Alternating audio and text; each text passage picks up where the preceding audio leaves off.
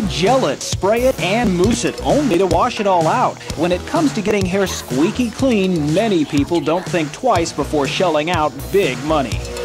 If I buy the good stuff, close to $40, $50. There are hundreds of designer shampoos, and a lot of people will not use anything else. I think they clean a lot better.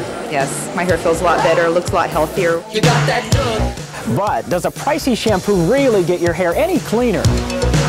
Or is it possible this $4 bottle of Pert or any store brand can do the exact same job?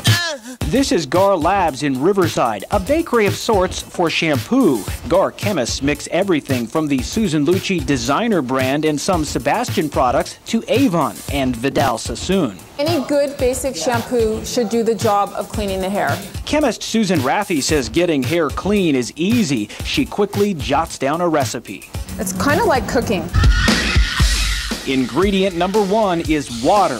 It makes up about half of most shampoos. This is one of the main ingredients that goes into every shampoo, which is sodium lauryl sulfate. It sounds complex, but simply put, it is a mild detergent. It removes grease. Next, we add a byproduct of coconut oil. It really doesn't do anything for the hair, but it makes the shampoo feel better.